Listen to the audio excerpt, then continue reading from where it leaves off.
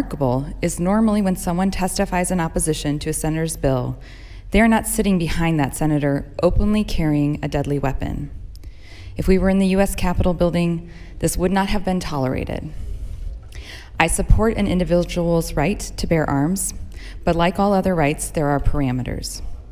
On Friday, hundreds of opponents to proposed legislation showed up in the Capitol in a display that was clearly intended to intimidate this body. Some may question the judgment of individuals who would be so bold as to have their finger on the trigger of a loaded assault rifle during a legislative testimony. Colleagues, I'm asking that we as a body come together to do better for one another and for the individuals visiting this building. Allowing weapons in this building, especially into committee rooms, suppresses the voices of those who stand in opposition to the gun holders. It was clearly the intent to intimidate this body. I won't assume to speak for others in this legislature, but for myself, I was intimidated. I was scared. I was worried about how someone might react to my bill and what I had to say might trigger a dangerous reaction. I was worried about getting home to my children.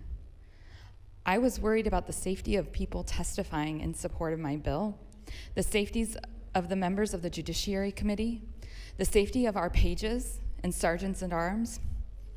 No one should come before this body and fear for their safety when expressing a viewpoint. Every single day we hear from individuals we agree and disagree with on innumerable topics. Never before Friday had I been concerned about everyone's safety in exercising their First Amendment rights.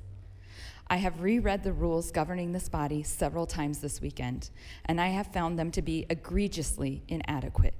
I also searched the Capitol Commission's rules and regulations. Both of these documents are 100% silent on the issue of bringing weapons of any kind into this building.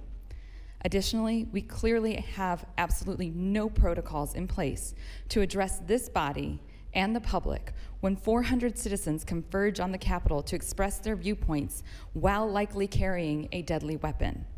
As an introducer of one of the two bills addressing gun regulations in this state on Friday, I am mystified that the only reason I had security was because I asked for it after hearing from a passerby in the hallway that individuals were carrying semi-automatic rifles.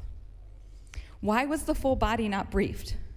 We were alerted about concerns about the public email, and immediate and swift action was taken.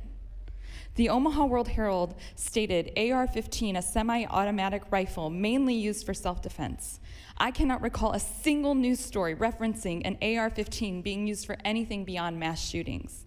I cannot find a single news story about it being used for self-defense.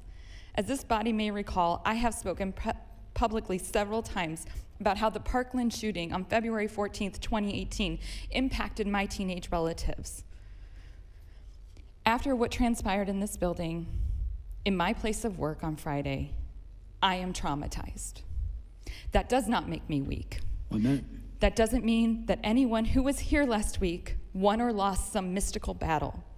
What it does mean is that I'm going to do what I have done from day one on this job, and I am going to speak truth to power.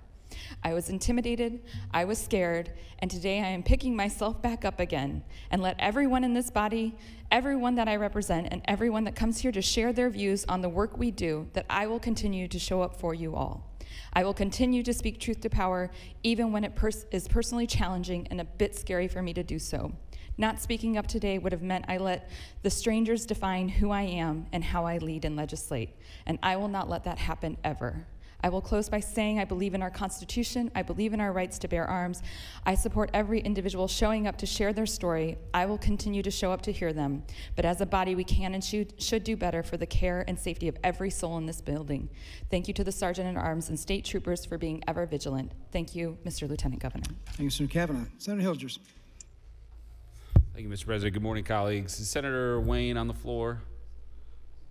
Senator Wayne, would you yield, please? I do not see Senator Wayne. Okay.